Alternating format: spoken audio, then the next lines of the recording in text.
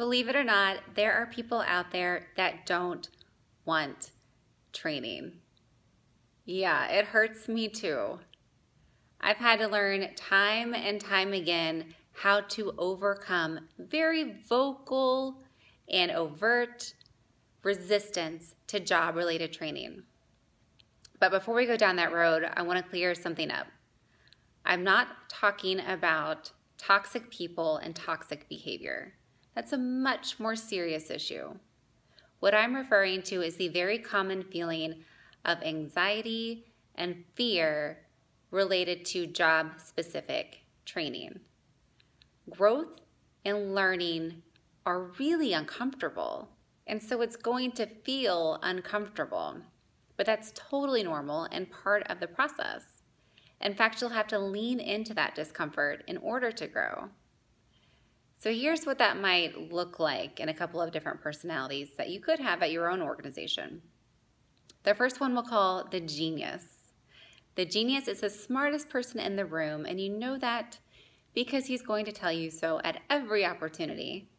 He couldn't possibly learn anything because he already knows, and he's ready to teach you something and point out the flaws in your logic. That is a genius. The other personality type that you may have encountered is the veteran. The veteran has been at your organization forever, decades, 30, 40 plus years. He's been doing the same thing for so long. Why change now? If it ain't broke, don't fix it. We've always done it that way. If this sounds familiar to you, then you probably have a veteran. Now, don't get me wrong. The veteran and the genius are invaluable to your operation.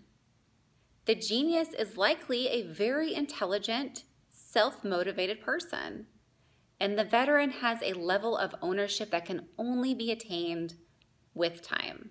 He probably knows more about your operation than anyone else on campus. So here's what you do. Before you roll out or make any sort of communication about training to your whole team, you get the buy-in and support of those who you suspect that you'll have some resistance from.